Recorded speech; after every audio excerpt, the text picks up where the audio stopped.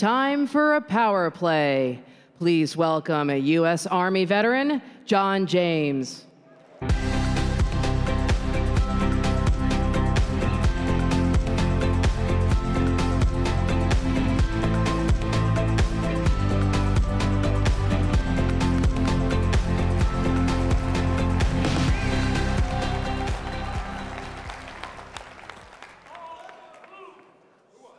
Oh, good afternoon, Patriots. How's everyone doing this morning? This afternoon, goodness. Great lineup today. Glad to be here. I want to take a couple seconds to take you on a quick journey in the past for most of us. Imagine you're 20 years old, and it's your first night on the job. Now imagine you're in the desert. You're surrounded by enemy fire, and it's 0300 hours. Your manager, killed. Your supervisor, killed, and now you're in charge. Who would you call in the darkest moment of your life? You call for air support. You call on experienced, selfless servants who will put themselves in the line of fire to meet your needs where you are.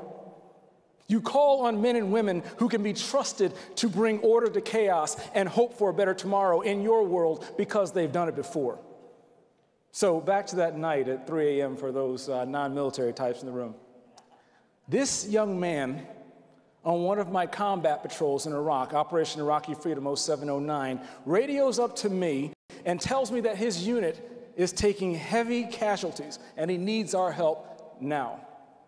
Easy enough. I ask him, what are your coordinates? He responds, I'm by a white bongo truck. A white bongo truck.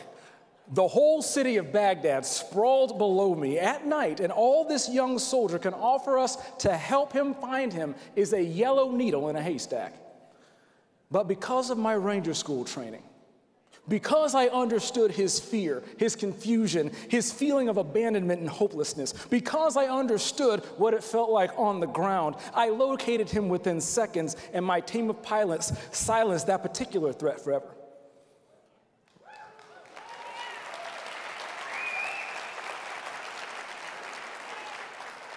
Ladies and gentlemen, relevant experience matters. We never send untrained soldiers out on dangerous missions, yet we continue to send politicians who have not had the occasion to develop the skill set to understand how to lead us in the real world.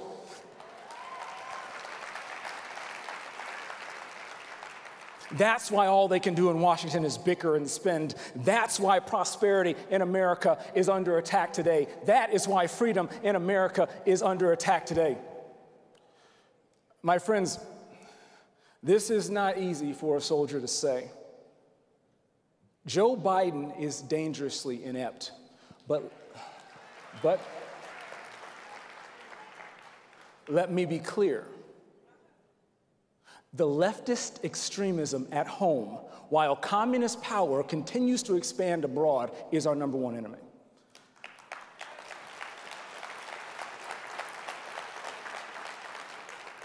In just 1 year, leaders in Moscow and Beijing are emboldened by a weakened United States because they see every misstep this administration has taken in Afghanistan and Eastern Europe and elsewhere. They believe that America can no longer be trusted to keep its promises. They see the rising prices at the gas pump and at the grocery store because leftist policies have stressed our supply chain and sacrificed our energy independence and our manufacturing independence to Russia and China. They see leftist politicians are too tied up in woke politics and culture wars to lead us all effectively.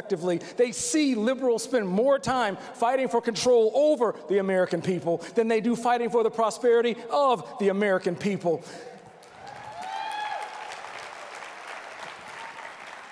Everything we do, they see.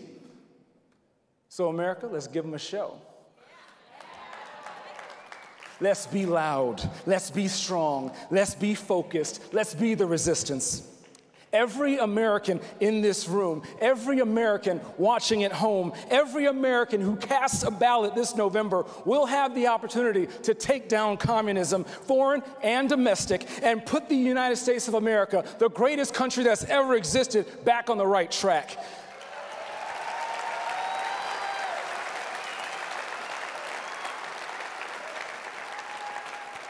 This November, freedom is on the ballot. And in one of our darkest moments, America is calling for air support. America is calling on you. Follow me. Let's fly.